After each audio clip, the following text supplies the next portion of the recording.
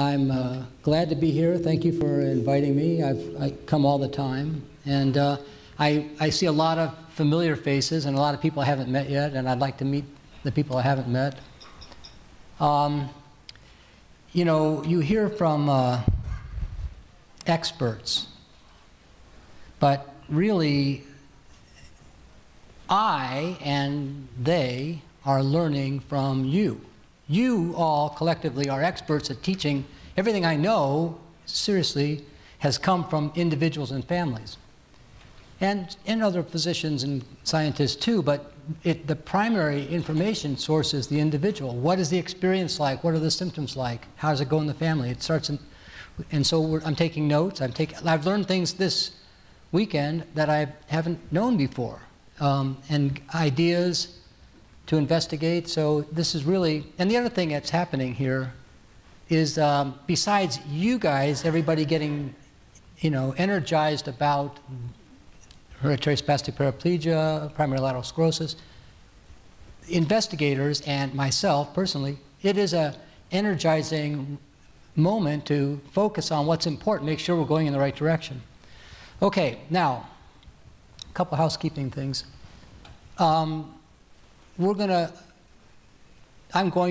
been asked to shorten this presentation, so if there's anything else anyone wants to talk about. No, I've been asked to shorten this presentation and therefore lengthen the question and answer period. So I'm going to make only a few comments, and thank you very much. And then we'll have more time for questions. But even during this part, anybody has any questions, we can talk about it. This is informal. So for a long time, I would always give a talk. When this organization first started, even before there was an organization, I would give a talk called HSP PLS 101. And I would stand with a flip chart and I would draw the nervous system and answer questions, and that's how it was. And so I talked about what was the condition, and that went on for a few years. And then we entered this period after the genome was sequenced, and there was a lot of new information. Every year, more genes and more genes. And so then I would always talk about an update, scientific update, new research advances in HSP-PLS. And, but last year I said I'm not going to do that anymore because I think my responsibility in this organization is to now no longer summarize advances and translate the science, but to make sure that we're charting a course towards therapy.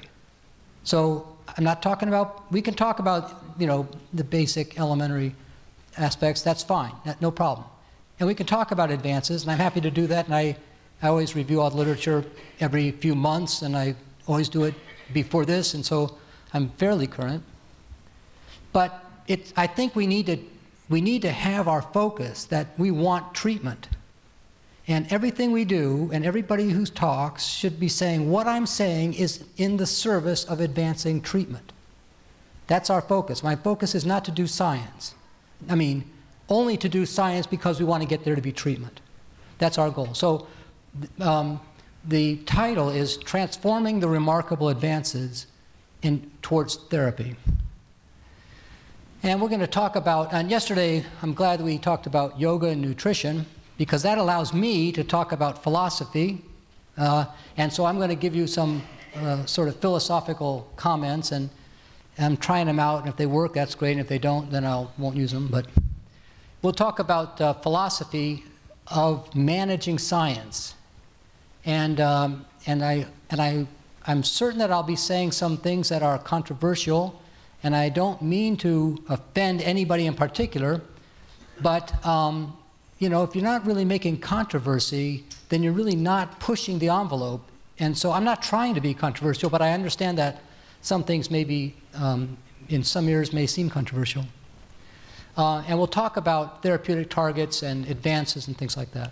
Okay, so this is the philosophy, and we're going to return to this in a minute. Development, this is a general concept. It doesn't have anything specific to do with HSP and PLS. And actually, I'm probably one of the only people that can say HSP and PLS in the same breath. like they're one condition. And now this is an opinion. When the organization was formed, it was because it was on the eve of forming an HSP organization and a separate PLS organization, and that didn't really make sense. To me, as an investigator, as a clinician, studying these conditions, half the people who are told they have PLS actually have HSP, and some of the people who are told they have HSP actually have PLS. And, in fact, occasionally we find a person who has PLS and they have an HSP gene mutation. Now, that doesn't happen very often, but it happens enough that we have to say, well, so if some people have PLS, the syndrome, but they have HSP gene mutation, what do they really have? So there's been a tendency to sort of separate out. There's PLS and there's HSP, and I understand they have different symptoms. I understand that. I'm not minimizing that. But HSP, within HSP, there's a wide variety of symptoms. But I think that they're more similar than they are different. And I think the treatments for one will be treatments for the other. That's my opinion. At any rate, but managing science growth, well, let's just talk about a philosophy. The growth of science has been, in these fields, has been tremendous. And we have to make sure that we are on top of directing it and managing it, and not just passive about moving along in the flow of it. And so the manner, direction, and rate of the growth depends on the balance of the internal forces that we bring towards that we direct its growth, and then the availability of resources. So we'll talk about that. But we're going to come back to this. And one other point, and I tell the people in my group this, and that is, if you want to stay ahead of the curve, you have to be the curve. That is, you have to be the cutting edge. You have to bring that cutting edge, and if you're not, then then your questions are wrong, and your science is last year. You have to do the important, hard questions, not the derivative follow-up. We're too small to be only doing follow-on questions and application of previous discoveries. We have to make these discoveries. So that's our responsibility. Okay, now, let's say, what are we trying to treat in HSP and PLS? Let's just talk about therapeutic targets. This is general, high-level discussion. What are we trying to treat? Okay, are we trying to treat, first of all, there are no treatments except for symptoms. Not today. But we're trying to make there be these treatments. But what are our targets? What should our targets be? Well, everybody says, well, let's just stop this process. Let's stop the nerve degeneration. That's an idea, okay? And these are not either or. These are a list. We have to decide which ones we're going to go for. So there's the disease process. Okay, so let's talk about HSP. Maybe 90 different genetic types of HSP, each of which is a different molecule that's broken. Sometimes there's overlapping chemistry so that there's a cluster of different proteins that all fit in the same molecular pathway. And there are, I'm not going to review that today, but there are probably 12 or 15 different pathways that have, you could put 6 types of HSP are mitochondrial proteins, and 4 types of HSP involve the endoplasmic reticulum, and 3 of them involve axon transport, and so on and so forth. So you can make there be subsets, molecular subsets. But with those generalizations aside, should we try to target the underlying process? The nerves in general are either not formed completely or they shrink back. These are not all the nerves of the nervous system, but some selected, very long motor neurons in the spinal cord. They're either undergoing degeneration, or when they were either formed in too few in number, or their ends were not sufficiently making enough contact. So it could be an active degeneration process, or it could have been a developmental process. But the point is, should we target the underlying process, recognizing that we have 80 or 90 different underlying molecular processes. Okay? That's one. It gets a little more complicated than that, because let's talk about spastin. Spastin is the single most common gene mutation for dominantly inherited HSP. 30 or 40% of people that have HSP have spastin mutations. So, you know, around this room, 3 out of 10, 4 out of 10 people that have hereditary spastic paraplegia, particularly if it's dominantly inherited, will have a spastin mutation. Okay, so now in our first list of targets, we're going to target the underlying process. But spastin has at least 5 different underlying processes. I've listed 4 of them here. So spastin is involved in 4 different molecular functions. It's like a pencil has an eraser and a pencil and the lead. So what's the function of the pencil? Is it to erase or is it to write? Well, it does both. So a pencil can be broken if it no longer has an eraser. A pencil can be differently broken if the lead is broken. Spastin is like a Swiss Army knife. It has at least 4 or 5 different functions. So if in our first mission we say we're going to target the underlying process, recognizing there's a lot of different genes, a lot of different underlying processes, we're going to focus on spastin because it's common. Okay, spastin has at least 4 different functions, which, if they're broken, if any one of those functions is broken, you can have hereditary spastic paraplegia. Okay, so which function of spastin, and that's not unusual. Most of or many of the HSP proteins are multifunctional. They have more than, like a hammer can hit a nail in, the same hammer has a claw, can take a nail out. So you can break that hammer in a way that disturbs both functions if you break the handle. Or you could break the hammer in a way that disturbs only one function. Well, that's what most of the HSP proteins are. There are many of them, maybe not most, many of them are multifunctional. Anyways, I think you get the idea. Just laying out issues. So the next issue is in which cells do we target this treatment for? Well, we say, well, the nerves degenerate, so we have to fix the problem in the nerves. Well, that doesn't necessarily follow, because in the field of ALS, it was discovered, I think by Bob Brown and his colleagues, that you can slow down the process of ALS in animal models of ALS by fixing the problem in the nerves. Or you can slow down the process of ALS in animal models of ALS by fixing the problem in the cells that support the nerves. The supporting cells of the nerves, if you make them healthy but don't fix the nerves, they will keep the animals alive for a lot longer. So in other words, it takes a village. If the nerves are unhealthy, in the case of ALS, you can solve the problem or fix or improve the problem by rescuing the nerves or by rescuing their supporting cells. Now, is that the case for HSP? Is that the case for all types of HSP? I don't know. We have to figure out what are the targets of our therapy. So I have the sense that within about another 2 sentences, people are going to say, this is impossible, there's no hope. No, that's not where we're going with this. We're going to say that there are problems, and we have to figure out what our targets are and be very judicious about where we're going to apply our energy. Okay, should we replace the gene? Now the other part is, what about just treating the symptoms? Let's forget this business about treating the underlying process, just treat the symptoms. Okay, people say, no, we want to treat the problem, we don't want just a symptomatic cure. All right, well let me talk about Parkinson's. Parkinson's therapy since 1972 or so, 71, has been revolutionized by the introduction of L-Dopa, levodopa.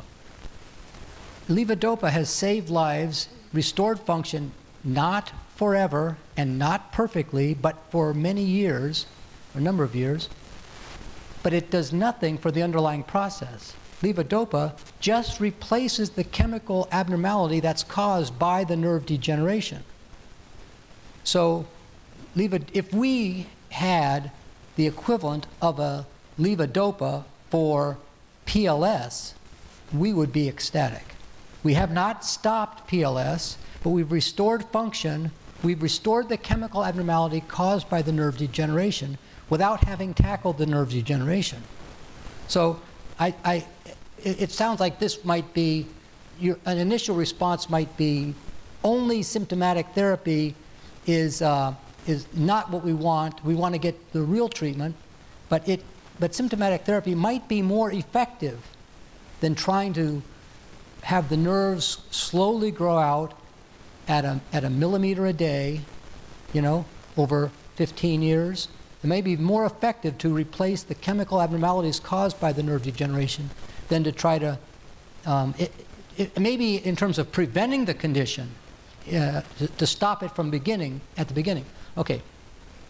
I'm not going to go into this in detail, but I just want to say that one other important thing is that there's a big variation.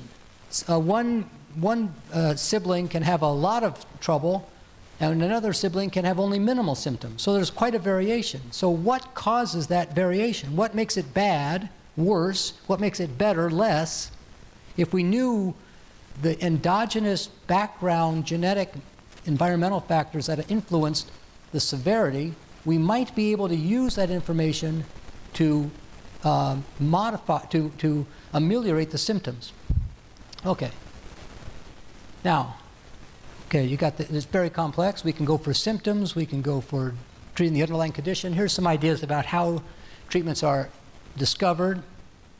This is the mechanistic approach, or a mechanistic approach. That is, you start with the features of the condition. People have trouble walking. The neurologic exam shows that there's spasticity and weakness. From a neurology standpoint, that localizes to the upper motor neuron system. Then you correlate that with pathology findings that show abnormalities in the upper motor neuron pathways.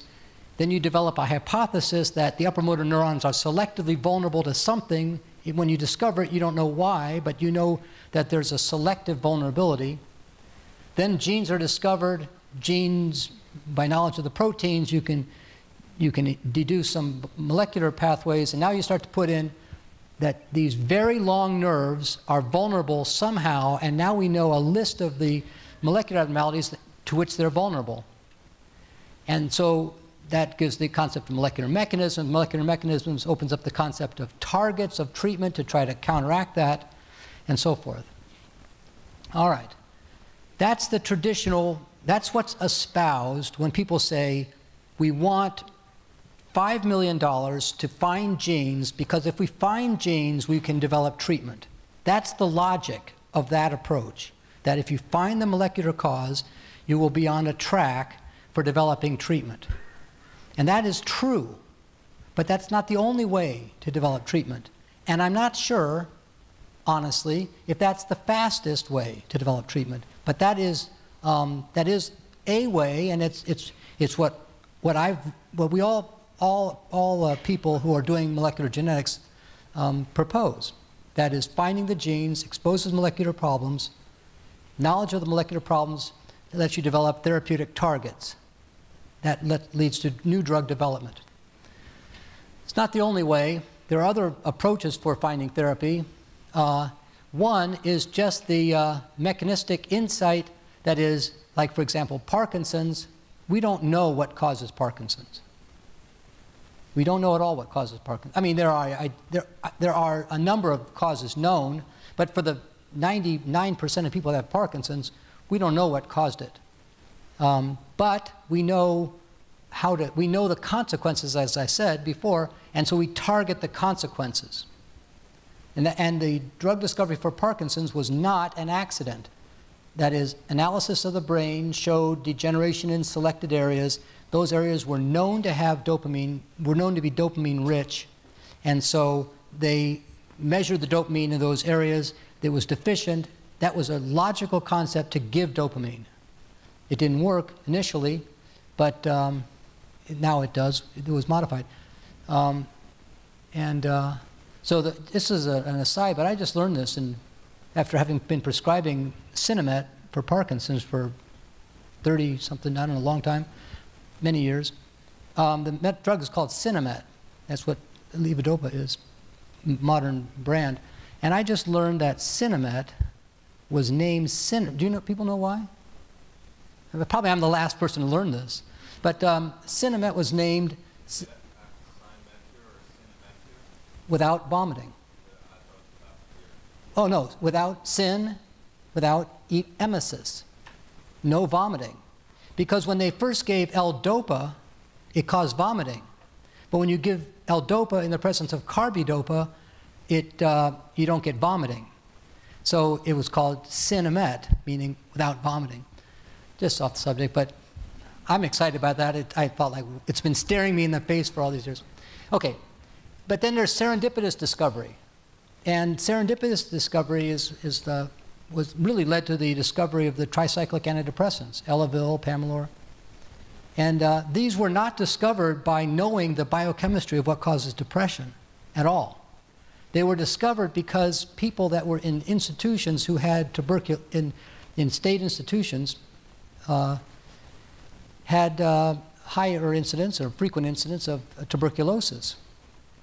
And these were state psychiatric facilities, and there was incidence of tuberculosis, and they were being treated with early anti-tuberculosis medications, and some of them had kind of a euphoria or an improved mood on the anti-tuberculosis medicines. And that was observed and reported as being a kind of, I don't know, it was before my time, but as an observation that was then followed up, and the medications were studied, and the chemistry of giving those medications and their effect on the adrenergic system was studied, and then the medications were modified. And so now the antidepressants have no anti-tuberculosis effect. They only have their neurochemical effects.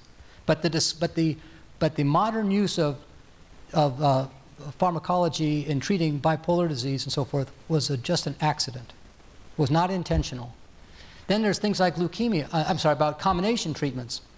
The fact that HIV now is a manageable chronic illness had to do not so much with the discovery of antiretroviral chemicals, but with the application of drug cocktails, of a combination of treatments. I mean, certainly there had to be antiretrovirals, but it was the big advances, and similarly the big advances in treating childhood leukemia, were in combination use of agents. Okay, now then I'm only going to get to number 5 here and move on, is that we don't necessarily have to invent new compounds. There's a major application of repurposed compounds.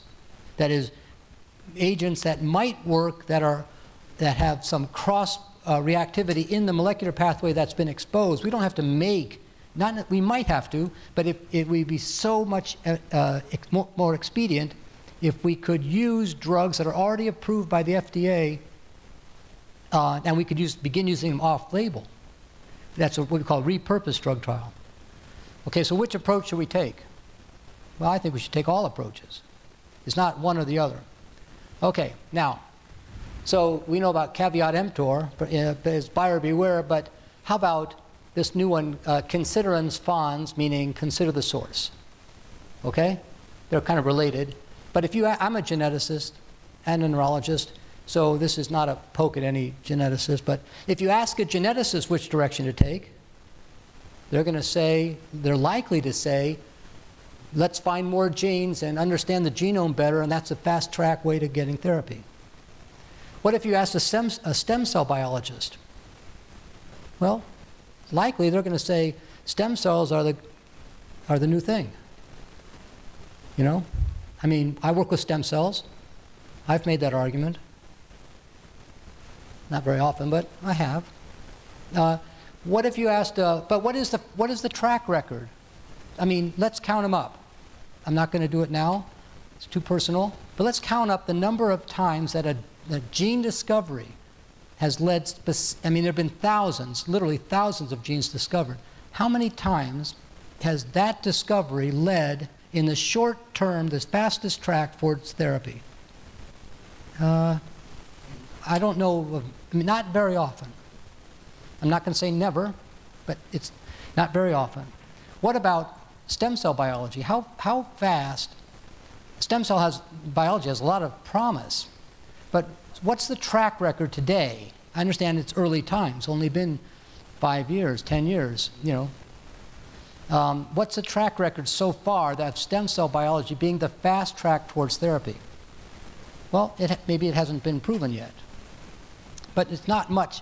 The track record of a fast track towards therapy is not high right this minute. It has promise, but the track record has not been demonstrated. What about if you asked a pharmacologist or biochemist about the utility of making small molecules to advance treatment? Well, nearly all treatments for all medical disorders are through pharmacology and small molecule biochemistry. That's almost everything we do. And of course we want better, but okay, they'll give me a 7-minute warning. So that's been the strength. That's not the new greatest, flashiest thing. Okay.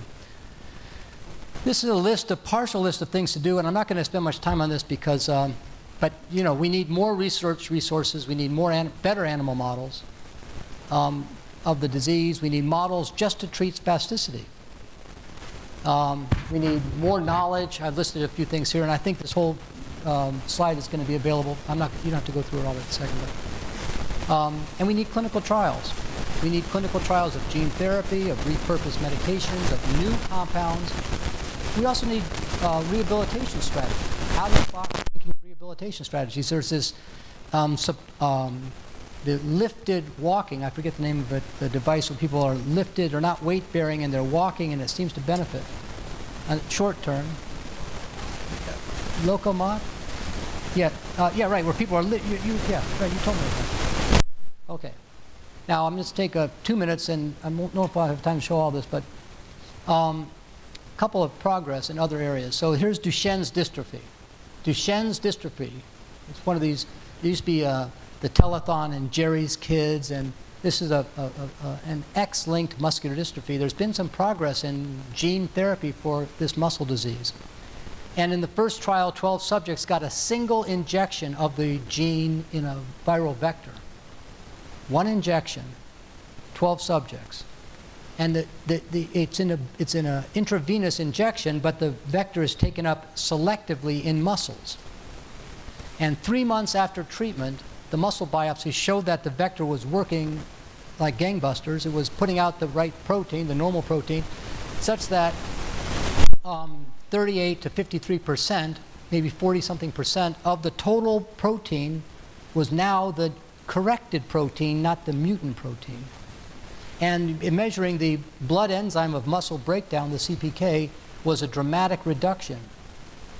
Okay? That's within 3 months after a single injection. All right. So let's compare that to HSP and PLS. Muscular dystrophies are muscle disease. This therapy targeted the muscles. HSP and PLS are not muscle diseases. They're the disorders of the long nerves, long motor neurons in the central nervous system. And as I say, we're not sure which cells we need to put this into. It was clear there they needed to put it into the muscles. But as I mentioned before, we don't know if we need to go into the nerves or their supporting cells. Now, there are some gene therapy trials that are being discussed in HSP today. In SPG 15, I don't see Karina right away, but SPG 15 is under discussion, SPG 47 is under discussion, and there are others too. So would we have to give this? They gave theirs in an intravenous injection. Would this have to be in a spinal fluid? Potentially. But one point I want to mention, this is a key part. They can judge the effectiveness of that therapy because they can biopsy a muscle and see if the vector is expressing. They can judge the effectiveness of that therapy because they can do a blood sample and look at the enzyme to see if the muscles are degenerating. What would we biopsy in an HSP gene therapy? We're not going to do a spinal cord biopsy or a brain biopsy. Where's the biomarker in the blood or the spinal fluid that shows us if this is working?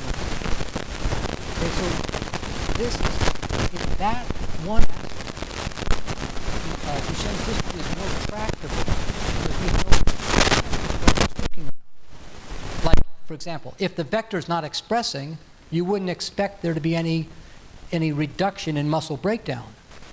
But so we wouldn't know necessarily if the vector were working or not. So that's a problem. Okay, now I'm going to shift over here to spinal muscular atrophy. And I'm going to run out of time in a second, but that's okay. HSP is a disorder of upper motor neurons, primarily, but also the long ascending sensory pathways in the spinal cord. This kind of got cut off here, I think, maybe, but I don't know how to change this over. Oh, well, whatever. It's okay. But anyways, I'm trying to, I don't know what happened here. Maybe I can, there, how's that? The PLS, so HSP involves these long descending motor pathways and the long ascending sensory pathways. That's HSP, motor and sensory. PLS is just the long descending motor pathways, okay? Not the sensory pathways. ALS is the long descending motor pathways, and when that cable plugs into the nerves in the spinal cord, the spinal motor neurons also degenerate. And spinal muscular atrophy is just the spinal motor neurons and out. So these are 4 related conditions in that same motor pathway. Okay? Now there's progress in let's see, I'm supposed to do this. I'm supposed to do open link. There's progress in gene therapy. This will take 2 minutes, if it ever plays yet. Progress in gene therapy, not just muscular dystrophy, but this is progress for, as Corey knows, in spinal muscular atrophy. This is from November last year. Spinal muscular atrophy type 1 is a fatal autosomal recessive childhood neuromuscular disorder that is caused by homozygous deletions or mutations in the survival motor neuron 1, or SMN1 gene. There's not going to be a Humans also have a paralogous SMN2 gene that differs from SMN1 by a single nucleotide, which results in mostly non-functional SMN protein. Lack of functional SMN protein leads to degeneration of motor neurons. This causes severe weakness by 6 months of age and respiratory failure by the age of 2. 2 clinical trials examined potential therapies for the disorder with different mechanisms. The first was a phase 1 study in which an adeno-associated virus vector containing the SMN1 gene was administered by a single intravenous infusion to 15 infants. All of them survived longer and lived longer without permanent ventilatory support than did patients in a historical cohort. Many achieved motor milestones such as sitting and walking that do not occur in the natural history of the disease. Elevation of aminotransferase in the first patient treated led to the administration of prednisolone to all subsequent patients. In the second trial, the phase 3 ENDEAR study, which was stopped early for efficacy, investigators randomized 122 infants to receive regular intrathecal injections of nusinersen or sham skin punctures. Nusinersen is an antisense oligonucleotide that increases the production of functional SMN protein from SMN2. In the nusinersen group, 39% of the infants died or required permanent ventilatory support, as compared with 68% of those in the control group. In an interim analysis, 41% of the nusinersen-treated patients reached motor milestone goals, as compared with none of the control group. The incidence of adverse events was similar in the 2 groups. These studies show that both gene replacement therapy and an antisense approach can improve motor function in infants with spinal muscular atrophy type 1. Full trial results are available at nejm.org. Okay, you got that. So, that's pretty exciting. They gave it as a single intravenous injection in the one case and as a spinal tap in the other case.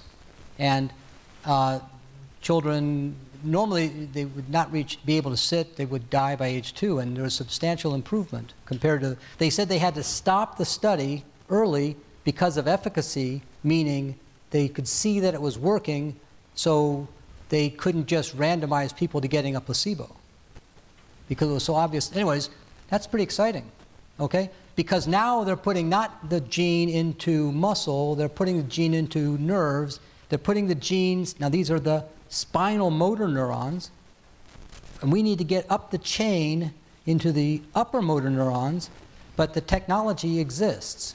Okay, so definitely some room for, let's see, how am I supposed to do this? Definitely reason for optimism. let's see where I'm going with this. Did I do this wrong? Okay, now here's a question. If there's progress in muscular dystrophy gene therapy, and if there's progress in spinal muscular atrophy gene therapy, and I didn't talk about the ALS gene therapies, why is there comparatively little progress in gene therapy for HSP and PLS?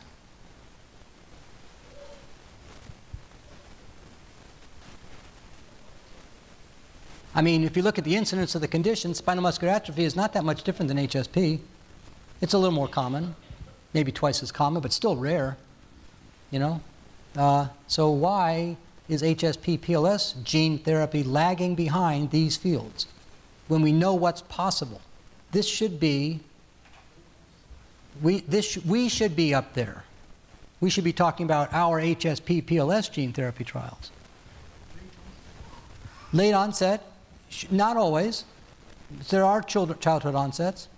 I would suggest, this is personal opinion, I would suggest we need to manage our objectives and shepherd our resources to accomplish specific targeted aims. That's my suggestion. But some of it is definitely the disorder. Like as I said, for muscular dystrophy, we have a tractable outcome parameter to monitor. We can sample the tissue. So things are more difficult, but not impossible. All right. Now, let's talk about managing our resources, and this is going to be kind of philosophical. The three models of growth and change. Here's the first model, that things grow and change in the model of how pancake syrup evolves over pancakes. It's applied, and then it just oozes out, and it keeps extending until it reaches a block. But it's not being directed. It's just following a path of least resistance, okay? And the growth is driven by surface attraction and the internal pressure to expand, but the growth conforms to whatever the environment permits. That's a pancake syrup model of growth. And if these analogies don't work, I'll change them. Okay, so now here's the cookie and milk example. You know that if you think about how milk is dispersed after you drop a cookie into it, well, something happens, and then there's a big splash, and there's dispersion after an external event happens. So CRISPR comes on the scene, and everybody goes into CRISPR. I'm not saying I go into CRISPR too. But something happens causing a splash, and there's dispersal. The dispersal is caused by the splash. It's not, the milk doesn't decide where to go. The other example would be in this, you know, those, the iron filings, and then you take the magnet and you paint the face with the iron filings. The iron filings are in a little happy, very placid heap, and then a magnet comes in and stirs them all around into some other shape.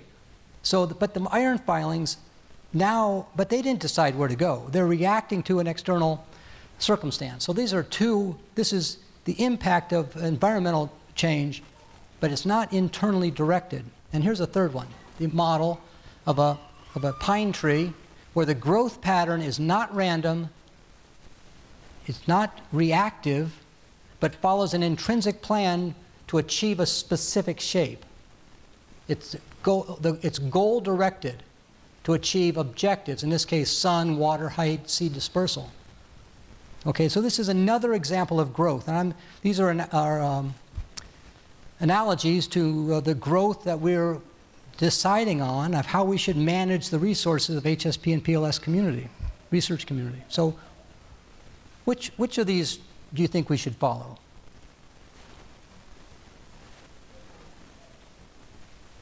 Well, we should be reactive to the environment, passive. Something comes along and a magnet comes along, we run to that. What do you think? How should we do this? You like them all? I'll say we hear votes for all. But I mean, what about the pine tree? It's got this plan, it knows what it's doing. Okay, well, I don't know, there's no right answer. But I agree with you, you know? I mean, you want to follow your plan. You have to be very specific about what you're trying to achieve, but certainly if there's things changing in the environment, you have to be flexible and adapt to that. So I think we need to have a strong plan. We need to also be flexible. Okay, well, so these are the things about which we are now deciding our priorities. We have a lot of things to do. We don't have enough hands or resources or time. So we have to be very judicious and apply our priorities to this. And so among all these, what do I recommend that we do? So these are judgments, and I revisit this, but at this moment, this is what I'm suggesting. That we find a type of HSP, rare or common, it doesn't matter, that has tractable biomarkers that we can use as outcome parameters for therapeutic trial. I don't care if it's rare or common, it doesn't matter. It's got to be the kind of HSP that we can study. Whether it's rare or common, it doesn't matter. It's got to have those biomarkers that we can say correlate with the condition. And we can give a treatment and see if the treatment has an impact on the biomarkers. And why are we doing this? Because if we can show success, we can leverage that success in terms of grants, NIH support for other treatments. We need to succeed and then expand on our success. So I'm advocating treatments for not necessarily the most common, but the most studyable forms of HSP so that we can then make success, expand our resources, and sort of bootstrap our way up this food chain. And then in conclusion, among all these options of what should we do, this is again philosophical, what should we do today? Okay, any ideas? Okay, well we should first do what's most important. We have to figure that out. We don't know, but we have to make a decision among our priorities, what we think is the fast track. We have to commit ourselves, we have to consult experts, experts have to meet and decide, get a consensus, this is most important, high priority, and we have to give it all of our effort. And we need to develop, Greg Pruitt and I were talking about this, we need to develop benchmarks. If we're going to do something, we're going to say we're going to do it in a 5-year plan, that translates into a 1-year benchmark. That means there's going to be a 6-month mid-year meeting to see if we're on track. If you don't have benchmarks, if you don't track your progress, then you're not accountable to even yourself. So we need to do this as a community. We need to empower everybody. Everybody in this room, all the people that are committed to this effort need to be on board as agents of the organization. We need all hands. And we need to expand our resources and work synergistically. And I'll stop here. Thank you.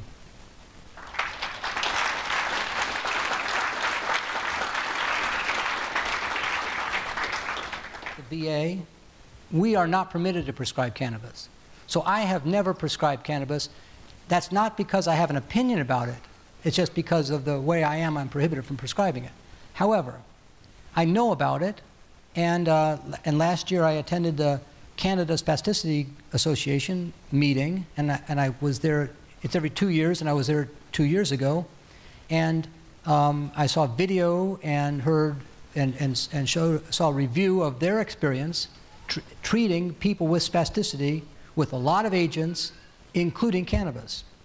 And the consensus is that it helps treat spasticity. Now, I don't think I can speak knowledgeably about the various elements, like is it CBD or the THC or the one that doesn't have any cognitive involvement. I can't give you information about that myself. I mean, I could, after this, get information to you. But their opinion is that it did seem to help. However, it seems to be not a black and white difference. Spasticity doesn't just like go away. It reduces spasticity. Now, baclofen is also not a black and white difference, right? I mean, it reduces spasticity, and medical marijuana may be less effective than baclofen, but it has a different mechanism of action than baclofen. And so it's not like it's not like it's the same mechanism of action, and therefore if you take more baclofen, it's the same as taking baclofen plus medical marijuana. No, they have sort of different effects, two separate, or at least separable effects. And so it might be useful as an addition. My own posture has been like to start with conventional treatments, and as I say, I can't prescribe it, but I can't say it's been shown to be ineffective, but it's not, so it does have some efficacy. Yes, sir. Okay, Botox is a good idea too. So Botox weakens muscles, and because the muscles are now weak, they have less spasticity. The advantage of Botox, well, so Botox works only at the point of the needle. You want to make a specific muscle weak, then you put Botox right there. And so it doesn't have the generalized effect. So because it only works at the point of the needle, if you have, I recommend Botox frequently when people have spasticity mainly in certain muscles. Like muscles are sort of tight, not too bad, but the ankles are really tight. Well then, that's a good application for Botox in the calves, because now I'm really targeting selected muscles. If a person had generalized spasticity, that all the muscles were equally tight, well, I would start with some generalized medication to reduce all the spasticity. So Botox is helpful particularly for targeted spasticity.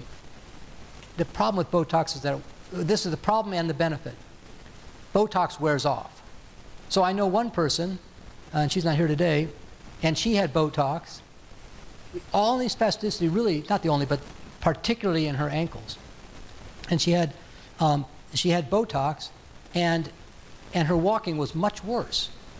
Like her feet were too weak now. And for 6 weeks, she said she could hardly walk. So the point is that Botox wears off.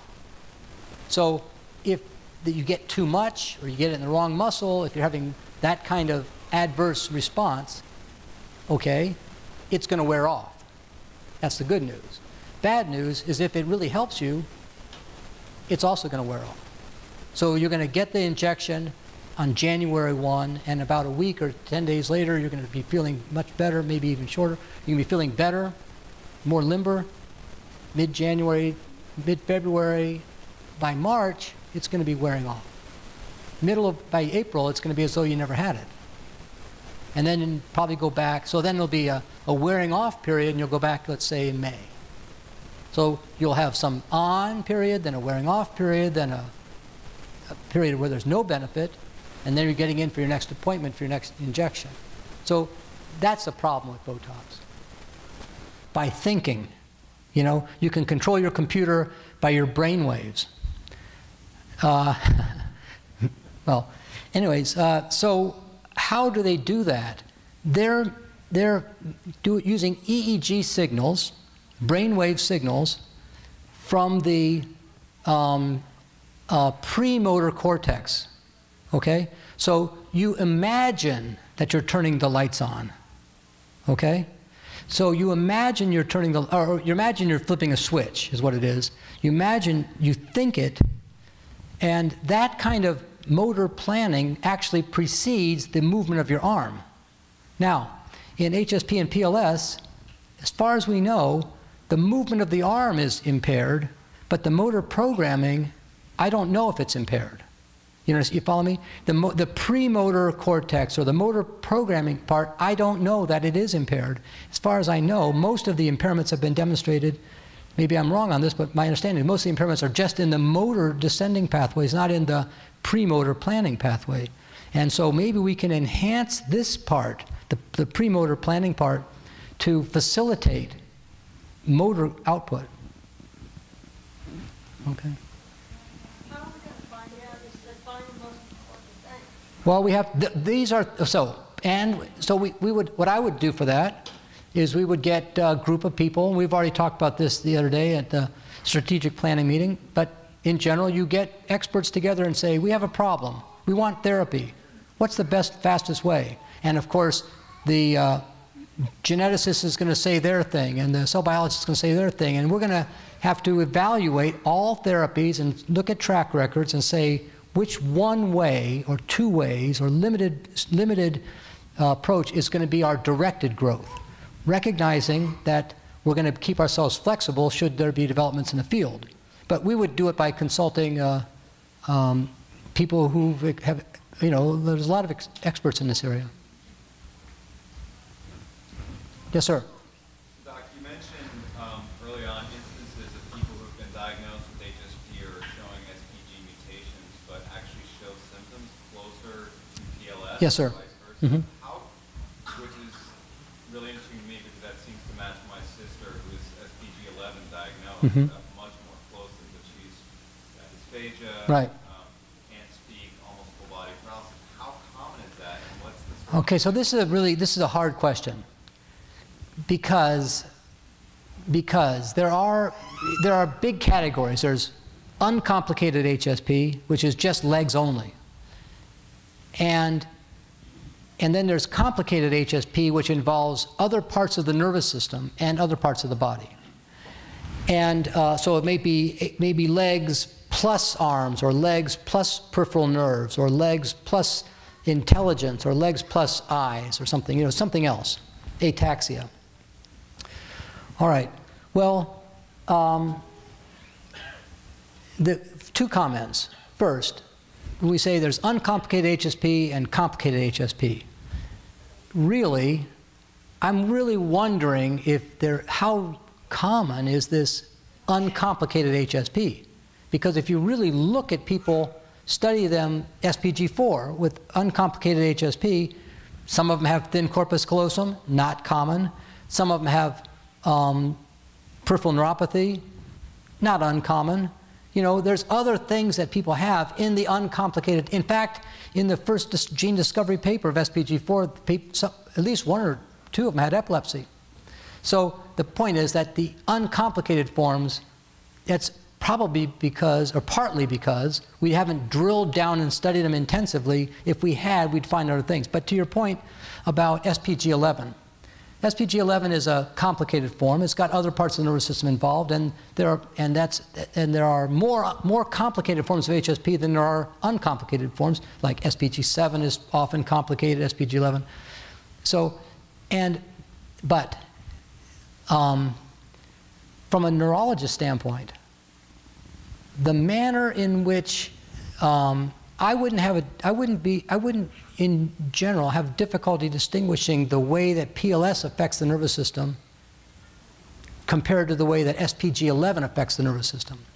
And part of that is, I mean, they're overlapping. The symptoms overlap, like there's slurred speech.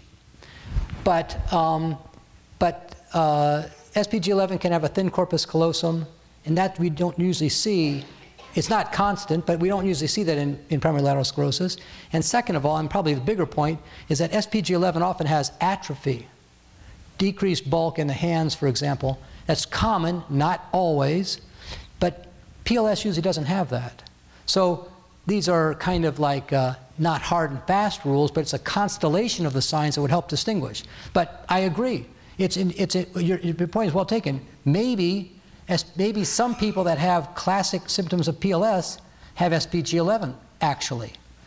I don't know if that's been identified yet, but I wouldn't be surprised. That would not surprise me. I mean, people have found SPG7 mutations. We have, and other people have found I think Dr. Mitsumoto found SPG7 mutation in subjects with, or one or more subjects with PLS. Pretty much. That's how you would. Okay, let's be clear. PLS is a syndrome. So PLS syndrome means that there's upper motor neuron impairment, which manifests as increased reflexes and spasticity. That's what defines it as affecting the upper motor neuron. Like those signs, hyperreflexia and spasticity, mean to a neurologist that there's a problem in the upper motor neuron. PLS is a syndrome that has those signs affecting the legs, the arms, and speech and swallowing. And Dr. Mary Kay Floater has made a very important point. Sometimes it's just the speech and swallowing without the legs, and sometimes it's upper extremities and speech and swallowing without the legs. That's a minority.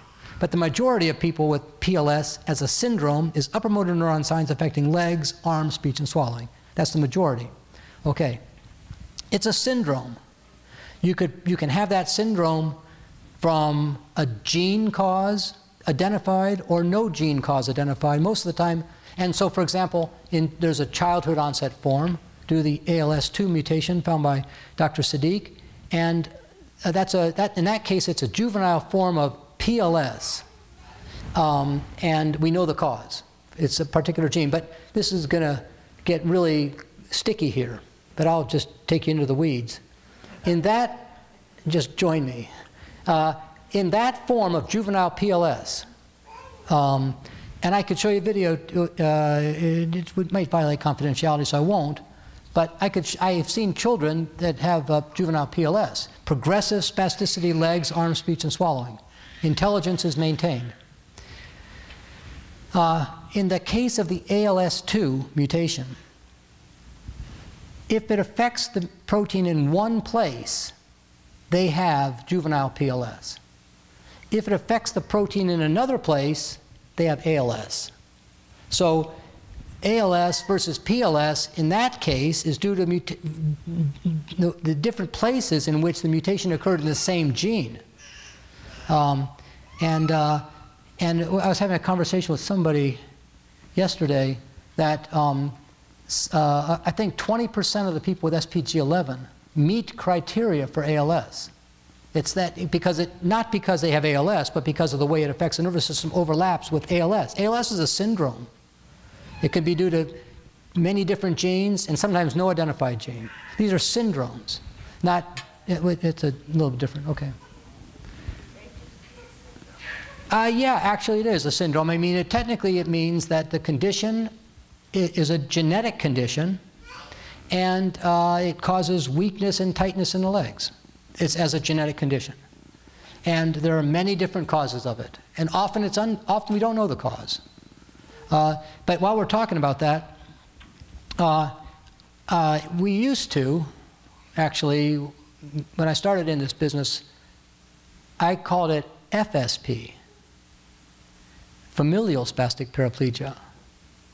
But a journal editor corrected me and said, not everything that occurs in a family is inherited.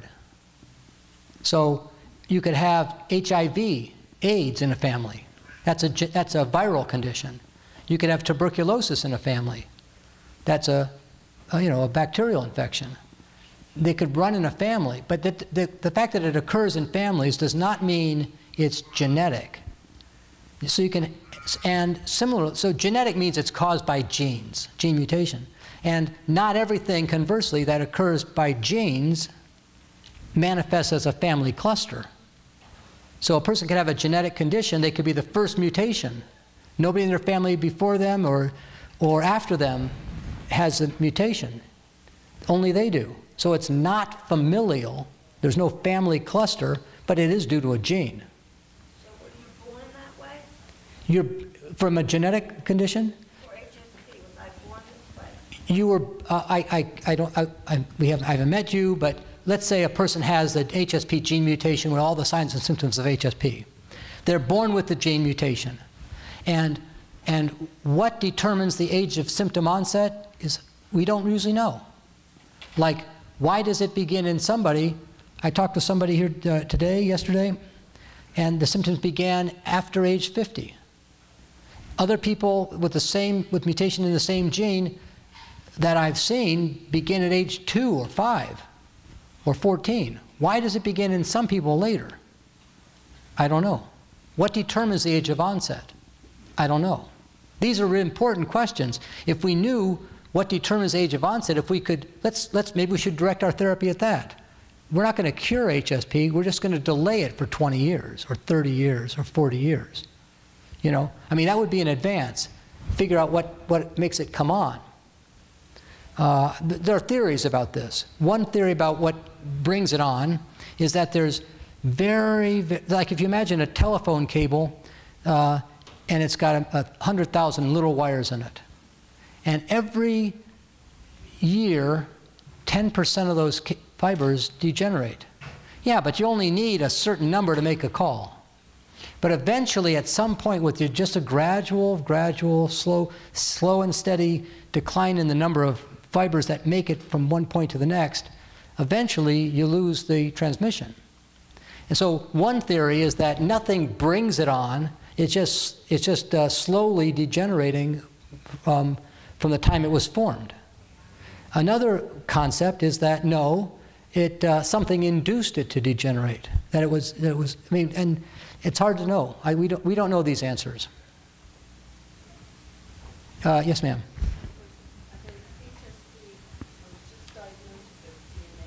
Yes.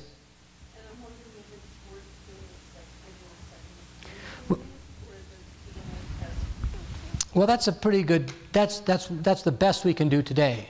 That's the best that's available today. I mean, the question was, if you have a DNA test, do we need any more testing?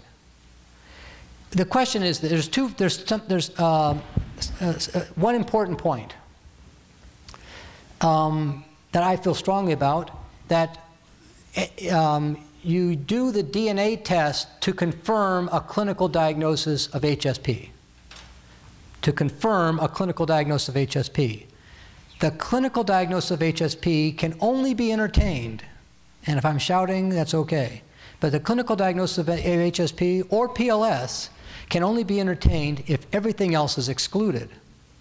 So first you exclude everything else.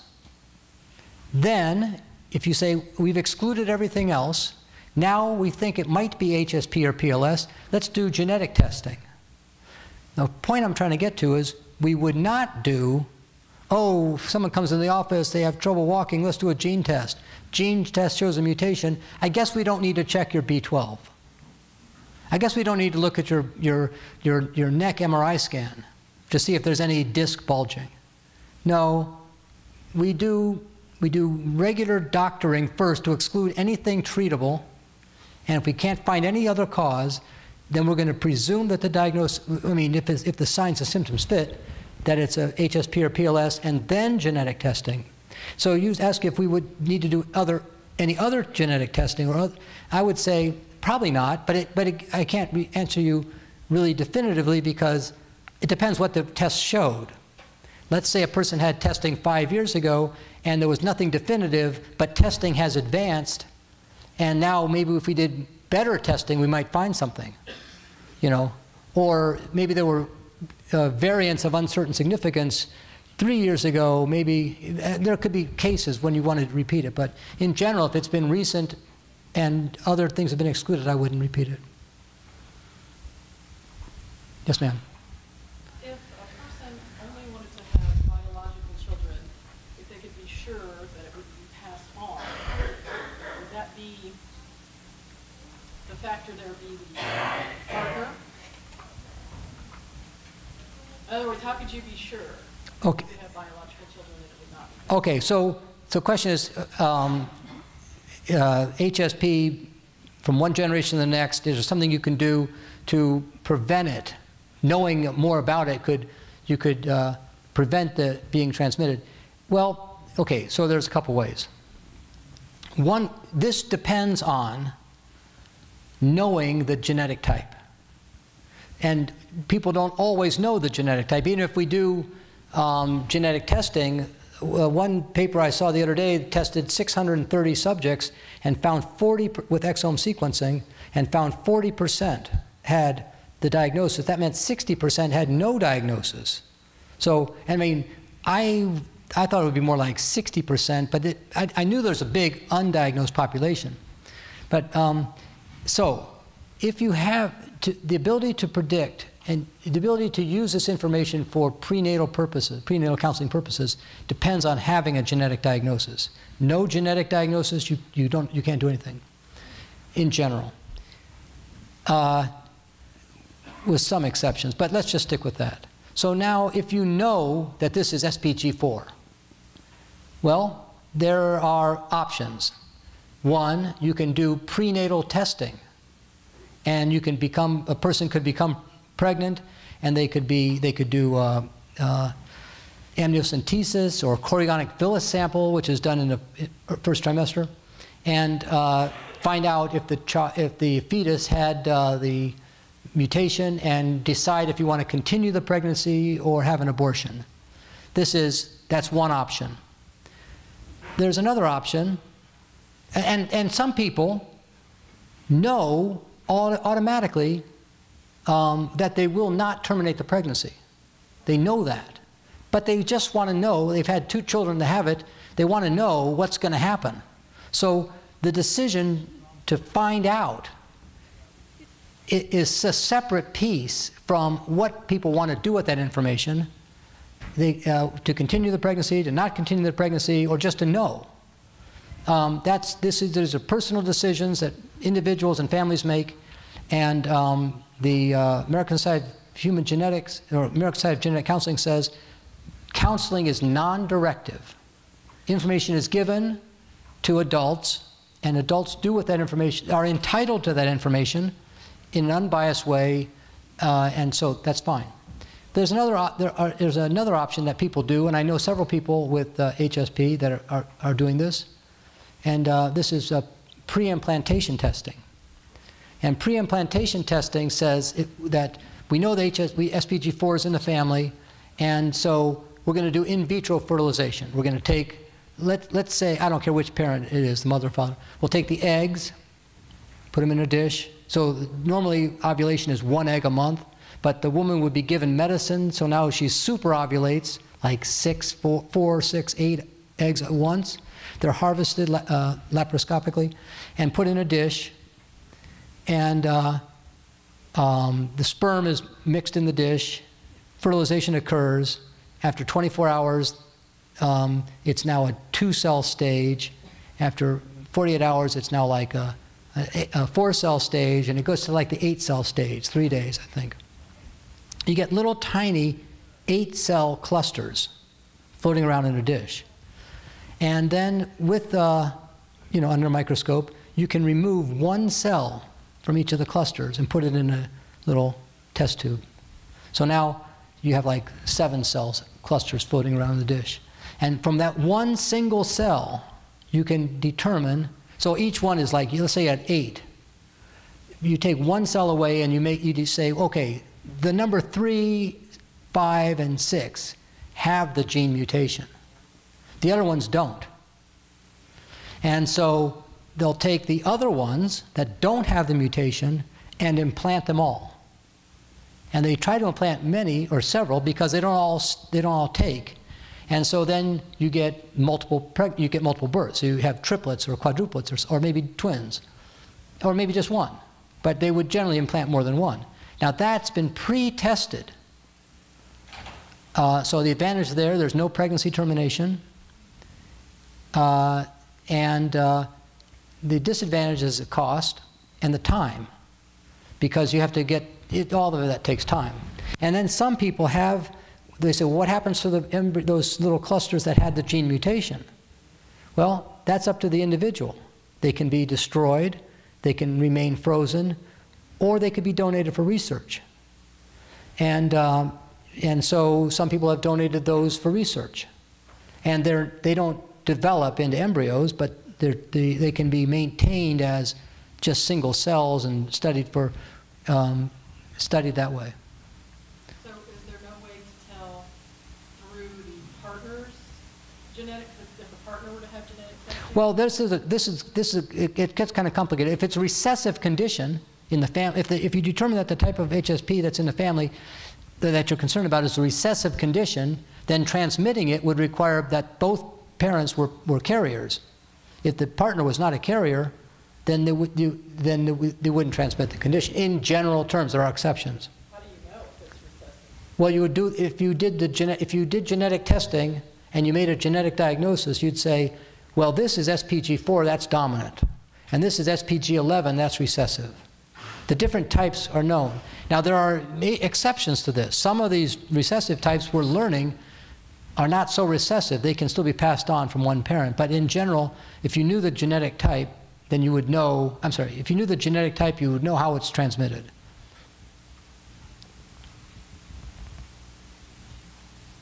I guess you guys are pretty, yes ma'am.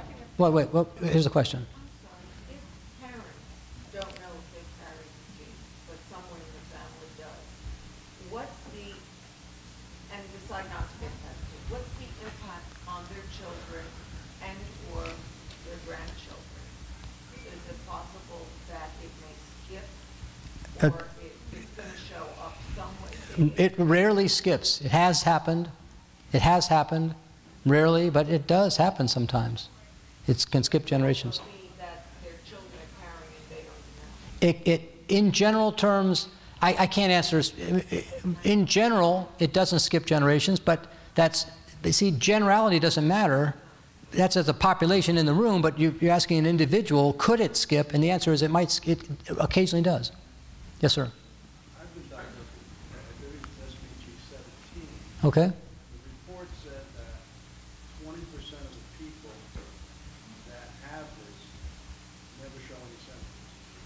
Is that something, is that the case where, you know, like I have numbers simply that don't have any conditions, but they may have it, and they can pass it on to their kids, even though they've never had a problem? Yes, that's true. That's exactly what we're talking about. Some forms have incomplete penetrance. It means that you could be an asymptomatic carrier. And this is a real problem. It's a real problem.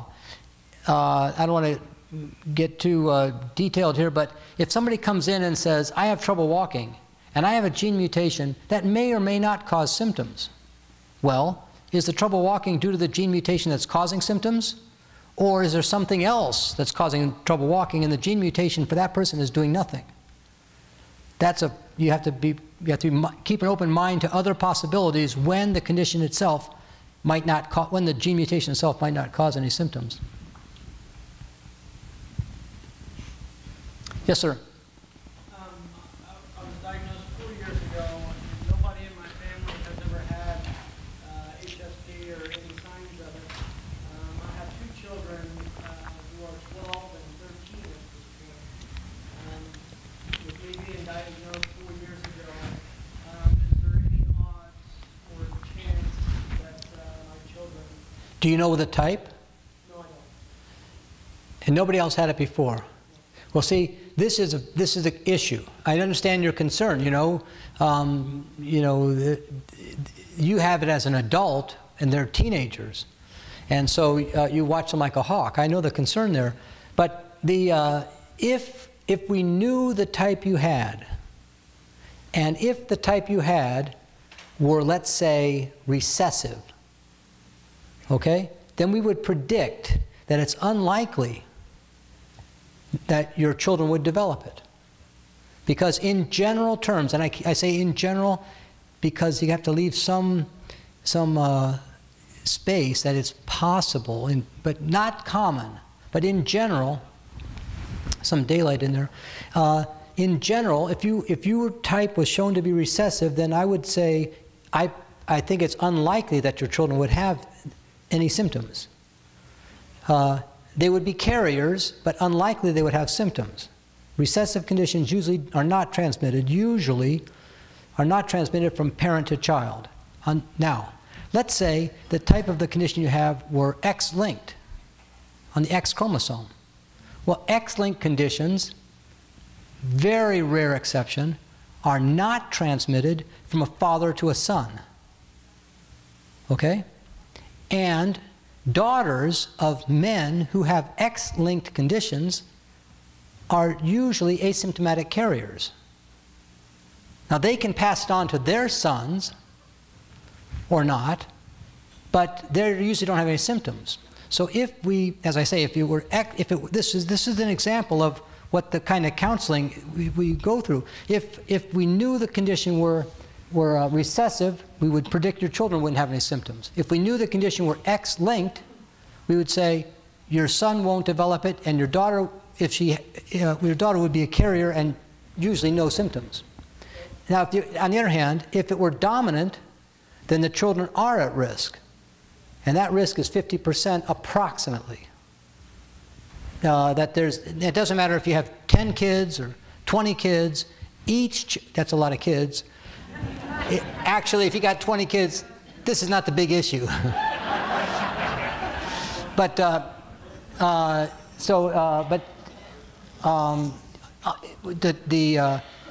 it's an average. So every child has a 50% chance independent of whatever happened to their other, it doesn't matter. It's like flipping a coin, heads or tails, you flip it once, let's say it's heads, that does not influence what the next coin toss is going to be. So if it's dominant, then the children are at risk. And you would get this information by doing gene testing, understanding that's guaranteed to be expensive, approximately $2,000. Insurance usually doesn't pay, sometimes they do. And sometimes we find nothing or only ambiguity.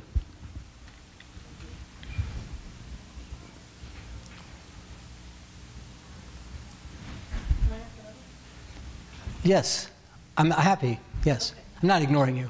Well, our doctor told us that there were, I believe she said 17 kinds, is that right? Or 17 genes that have, and 8 or 9 of them have been identified? 90. 90? It was 81 last year at this time.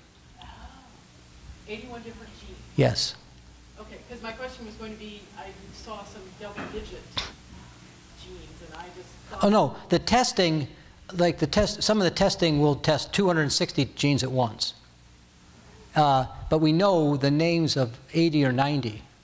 And part of this is where you define the limits of HSP. You know, like SPG7 can cause ataxia and HSP. It can cause coordination problems and HSP. That's SPG7. Well, then there are forms of ataxia that can also cause spasticity.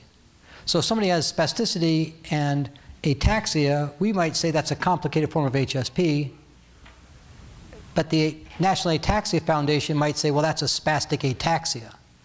So although we know 90 genes or so that cause HSP, the testing also includes other genes that cause other conditions that might be confused or similar to HSP.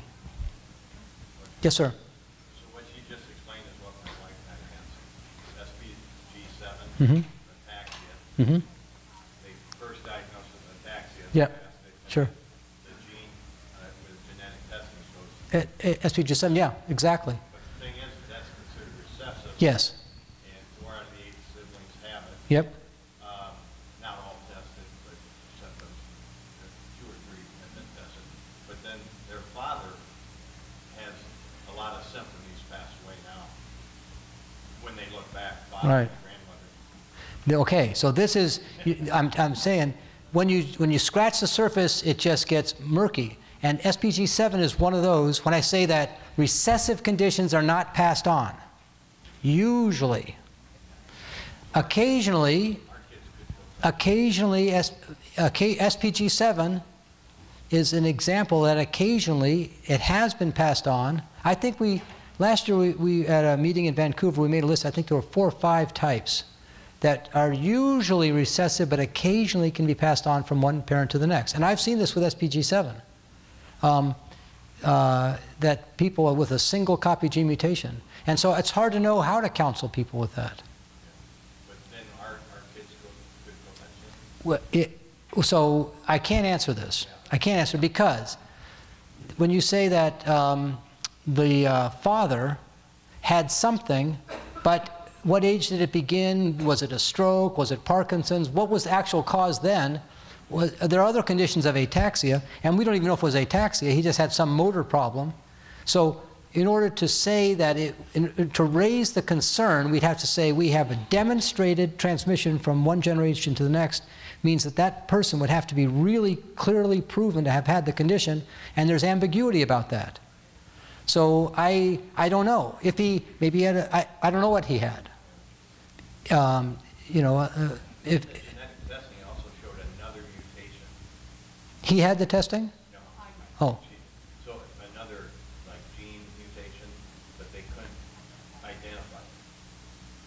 I'm not sure. Yes, sir. Explain what silver syndrome is? Yes.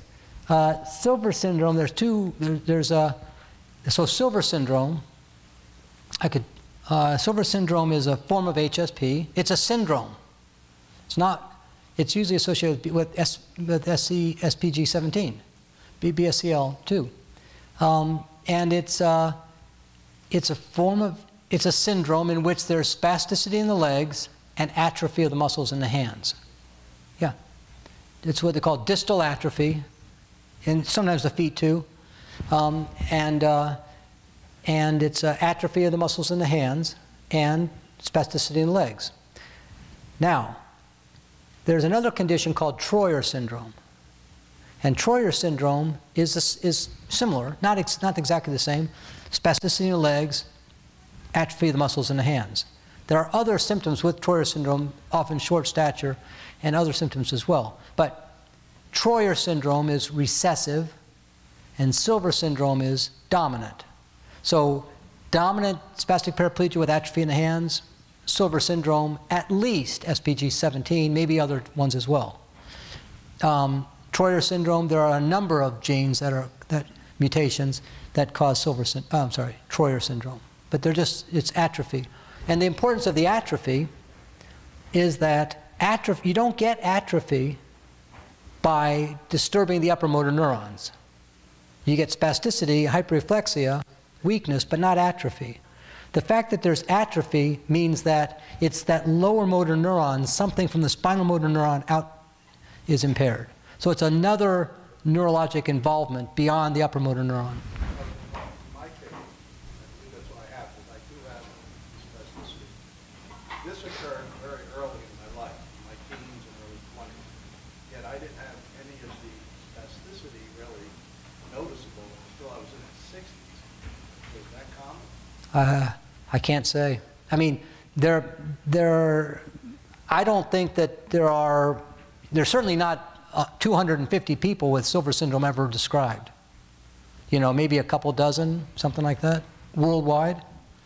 So, you know, which is another point. Once you get beyond the big 3 or so of HSP types, we're down into single, 2 and 3 families ever described for most types. So, so we really don't know the full spectrum of symptoms after we get, I mean, there are hundreds of people with spastin and hundreds of people with SPG7 and hundreds of people with the SPG3A, but once you get beyond those, we're down into 2, 3, 5 families described, or maybe some other ones, but not many. You mentioned, is it Troyer syndrome? Troyer. Okay, Troyer syndrome. Yet, would that have shown in the genetic test? Yes. When it said silver syndrome? Yes, it would. So it would have said that? Oh yeah, oh yeah, it would have been tested for. Okay, great. And there are several different genetic types, mutations that cause the Troyer. Dominant. 3A, which is near and dear to my heart because we found the 3A gene. But 3A typically begins very early in life. Not everybody, but typically 3A begins with the first steps. People are walking on their toes, and people are told they have cerebral palsy, and then they say, oh, but my mother walks the same way. Oh, I guess it's familial cerebral palsy. Well, that's not familial cerebral palsy. That's SPG3A. And so it typically begins very early. It usually doesn't get worse. What you see is what you get. It's usually uncomplicated. But there are exceptions to everything, but that's a dominant form. And yeah. Yes, ma'am. The results of people's genetic testing help you in any way? Yeah, it would. I mean, it would. I've been asked that before, but I'm not collecting that information today. I might tomorrow. And the reason is that we were collecting that information. We were. But it detracted from our other agenda that we thought was higher priority. We didn't have unlimited resources to do that, so we stopped doing it. So in general, yes, it's a good idea that we, as an organization, that we collect it. I think it's fabulous. I totally support that. I myself don't have the resources to do it, but I think we should develop the resources. I don't even know if this is my first year, if the foundation even has something like No, we've talked about developing that or supporting that, and again, I personally think these kind of databases and then there's a bio base where you put samples in, very important. The issue is in terms of funding to establish that, and it needs to be safeguarded so that it's confidential and all the kinds of safeguards. But I think it's important. I support it happening. I'm not doing it because we're doing other things, and it's not a trivial task. Yes, sir. So on the topic of genetic testing, if a person has a clinical diagnosis of HSP, but then has genetic testing that comes back negative, it doesn't identify anything, do you hang on to that HSP diagnosis at that point? Well, that's a really good question. I mean, okay, so if I go like this, what's the evidence that it is inherited?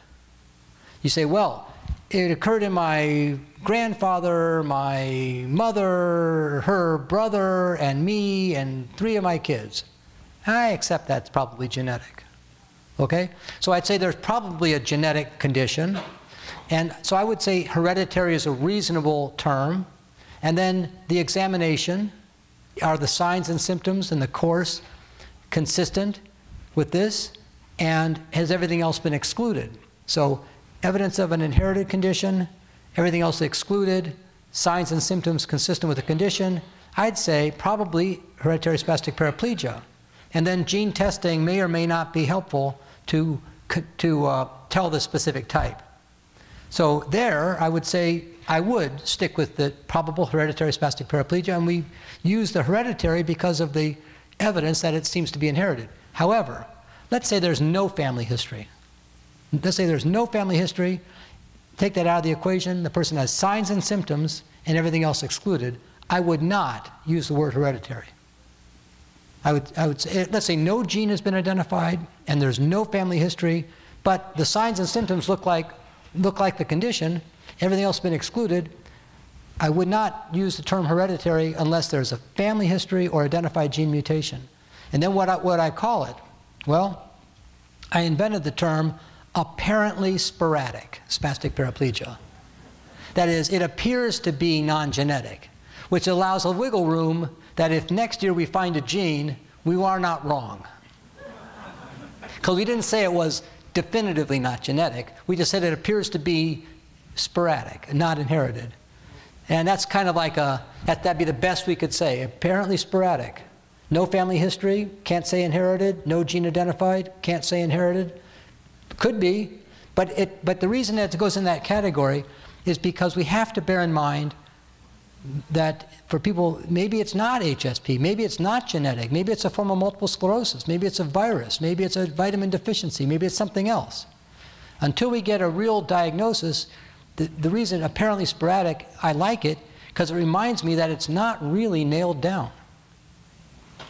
And it means if it's not nailed down, it means we have to keep looking. Yes, ma'am. Yes, sir. Wait 1 second. Yes, sir. A syndrome, I don't know if you've ever heard of a very small, called oculodigital dysplasia. Yes. With known degree of spasticity that looks just like HSP. Right, sure. So is there an overlap there? There's very much an overlap. I mean, I'm familiar with that. There's dysmorphic appearance and spasticity.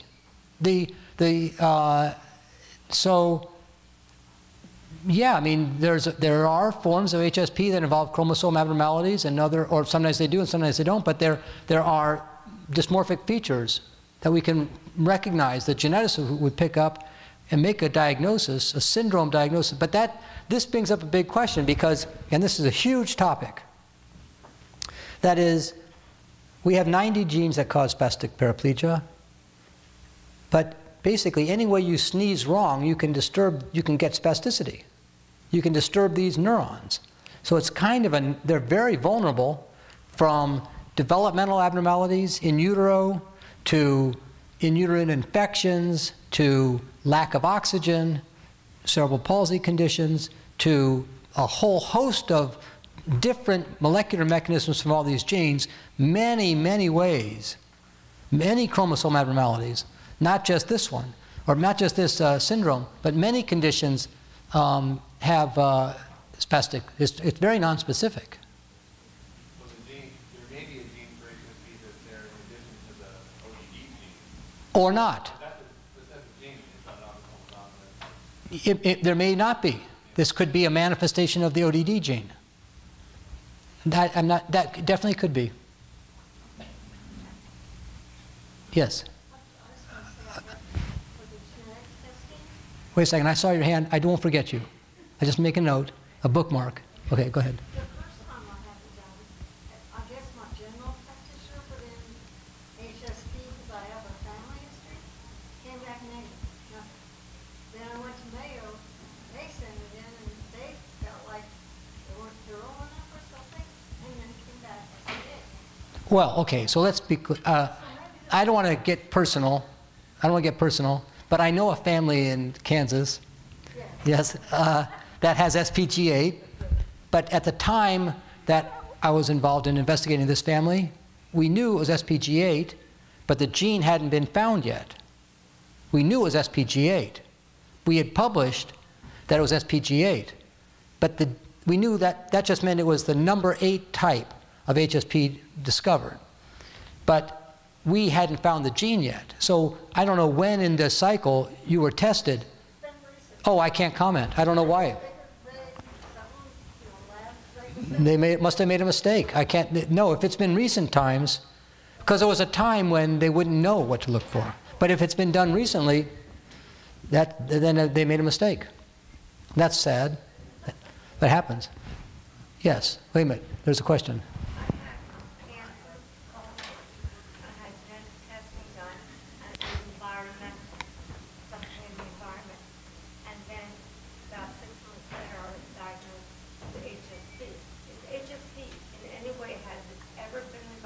Well, the question is HSP environmental and caused by things in the environment? And I would have to say like this. That's kind of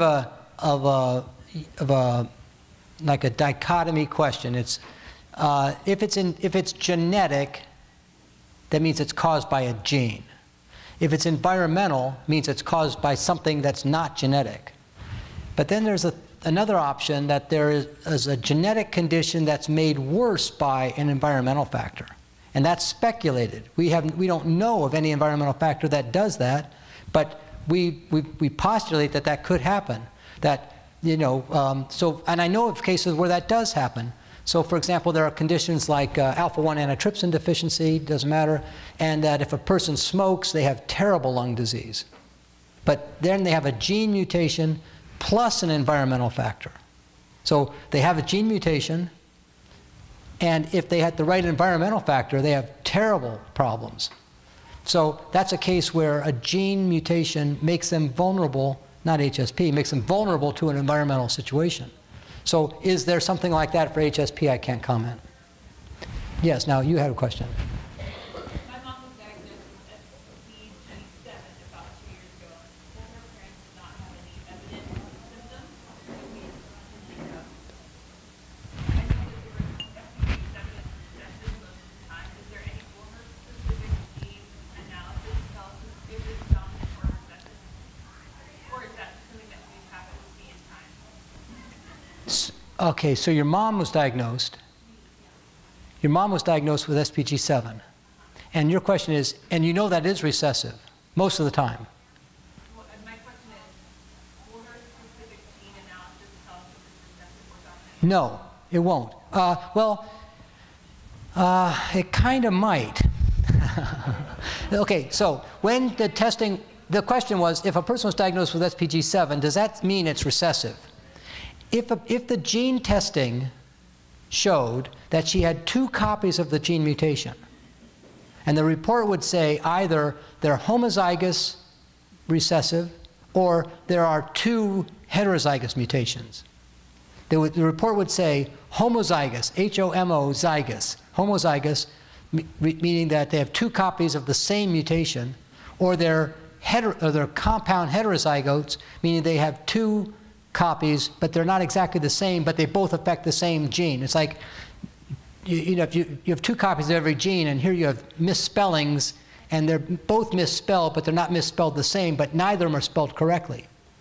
So homozygous, they're both misspelled exactly the same, and compound heterozygote, they're both misspelled, but they're not misspelled the same. But the point is, if she has SPG7 and the report says that she's got 2 copies, that both copies are mutant, then it's probable that she has a recessive condition. And if it's that, then there are exceptions, but usually recessive conditions, and this is usual, but usually, and it's not 100%, but usually recessive conditions are not passed on. On the other hand, if they concluded that she has SPG7 and she's only got 1 mutation, I don't know what's going to happen. Because I don't know if it's recessive or dominant. Because she might actually have what we call a cryptic mutation that was not identified, in which case it's really recessive. Or she actually could just have 1 mutation, in which case it could be passed on in a dominant manner. So the long answer to your question, but if she's got 2 mutations, I feel it's like, I would interpret it as probable that it's recessive. Does that answer you? The gene analysis will say whether there are 2 mutations were identified or 1 mutation was identified in the same gene. Both of her copies of SPG7 gene are both mutated. Yeah.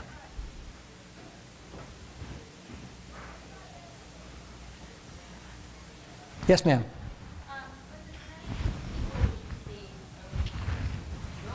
No, take your time. I'm just checking. No, I know. I'm not in a rush.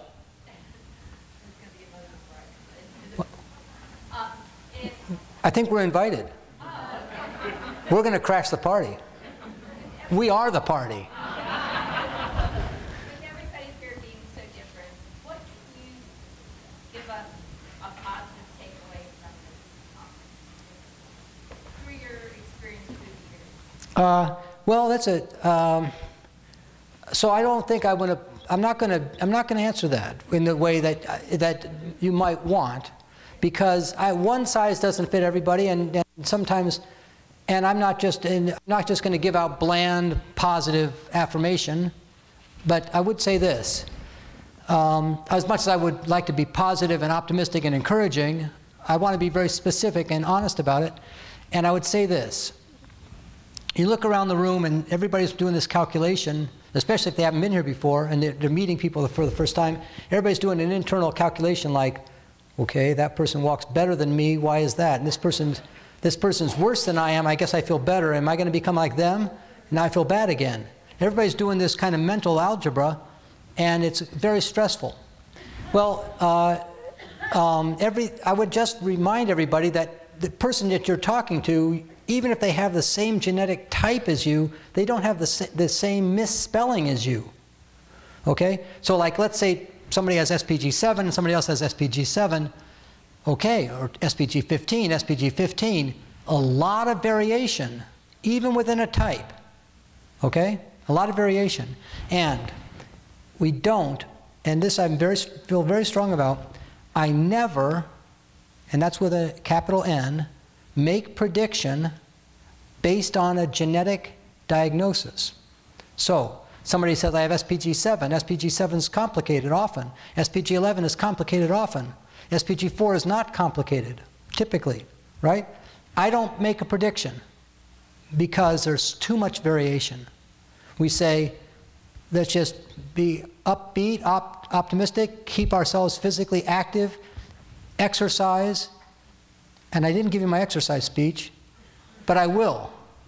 But my point is that I would say I don't make a prediction. So if somebody says, I have been diagnosed with a type that's often complicated, does that mean it is necessarily, inevitably going to meet all of those things, bad, scary things I read about? The answer is, I don't know. I mean, I know a person who has SPG11 who's an architect. And I know other people with SPG11 that are having a lot of cognitive issues. So I know the range of SPG11 is great. So if somebody were diagnosed with SPG11, I wouldn't predict which direction they're going to go. I wouldn't make any prediction. I would just say cautious optimism, and we'll deal with, you know, the short-term past predicts the near future.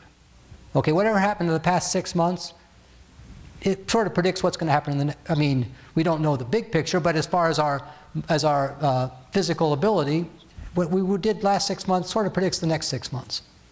And maybe the last 12 months predicts the next 12 months. But I can't see 2 years ahead. That's one. A lot of variation, no prediction, even within a genetic type. That's the first message. Second message, okay. Many people with HSP and many people with PLS. So many means a lot, but it doesn't mean all. Many people with HSP and many people with PLS, at some point, the condition seems to slow down. I would call that a plateau. The word plateau is not accurate because that means flat. It's not really flat because age goes on and our abilities to perform decline with age. So the abilities decline, but it seems that the rate of decline is about the same rate as age would cause decline in physical ability. My point is, you know, the fastest runners in the world are getting slower at a certain rate. And so so my point is that many, not all, people with HSP and PLS, at some point the condition seems to reach a plateau, relative plateau, meaning thereafter any further worsening is only at the same rate as age would have its effect. Okay, for example, I saw many dozens of patients have records on that establish this, and where we see them year after year and videotape them at some, 10 years, 15 years. Not a lot of hard measurements in terms of walking speed and 6-minute walk, things like that. Not a lot of those measurements, but clinical exams and videotapes. And one case example, one person example, was a woman who was normal in grade school, and in about 6th or 7th grade she started having trouble walking. In the 7th or 8th grade, I don't remember the details, she had a lot of trouble walking and was now using forearm crutches. By 9th grade she was using forearm crutches and bilateral ankle-foot orthotics and had a lot of spasticity in her legs. Nothing in the 5th grade, maybe 6th or 7th grade onset, but by 9th grade a lot of spasticity in her legs. And I started seeing her like the 8th and 9th grade, and I followed her through high school and then through college, and she graduated. I haven't seen her in the past couple of years. Well, after about the 10th or 11th grade, and then all through college, where I saw her for every year for 5 years, for those 5 years, no change. So she had an onset in early adolescence. It got worse for a few years and then reached a plateau. That's not uncommon. I've seen many people that do that. I've seen that in many people that I see annually, and I say, I don't see a change, I don't see a change. Now, some people, there is an inexorable decline. This is not 100%. The second message I would say in response to positive is that be aware that the condition may not be changing. It doesn't necessarily mean, if you have HSP, I would say, that there's going to be an inexorable every year for the rest of your life worsen. Maybe there will be. I can't predict. I would say the course of HSP can be one of eventually the condition slowing down. And I've observed that. Many people have observed that. And so why that happens, I don't know. Now, it doesn't happen for everybody. So worsening during growth spurts in childhood and then a plateau thereafter, that's not uncommon, or after 4 or 5 years of symptoms and the condition sort of reaches a plateau. That's the second thing. Just be aware of that. That's a little. We wish we could stop it, but we don't know. Anyways, but the third point I would say. Did I give you my exercise speech? Okay. All right. You ready? I think exercise is a good idea. Now, this is not scientific. Okay, I'm getting a 5-minute warning. This is not scientific. But because we were going to do a study about the impact of, 20 years ago, we were going to actually wrote a protocol to do a study about the impact of exercise on primary lateral sclerosis and HSP, and we decided not to do it because everybody was saying, if I exercise, I'm better. And I felt like we should do something else with our time rather than this. We never did the study. There have been a couple studies published, not exhaustive. There needs to be more research on this. But the reason I endorse this is because people have told me 2 things. They've said, if I exercise, I'm better. And if I stop, even for a week or 2 weeks, or briefly, or somebody here who, I don't want to mention any names, had surgery on their foot and wore a boot for a while, and significant decline during that period of when they couldn't exercise. This is very common. That is, people have told me, I'm going to say a few hundred people have told me exercise helps, and when they stop exercising because of circumstance or injury, they get worse. So then I go to the next person, I say, you know, so-and-so told me exercise helps. Why don't you try this? And over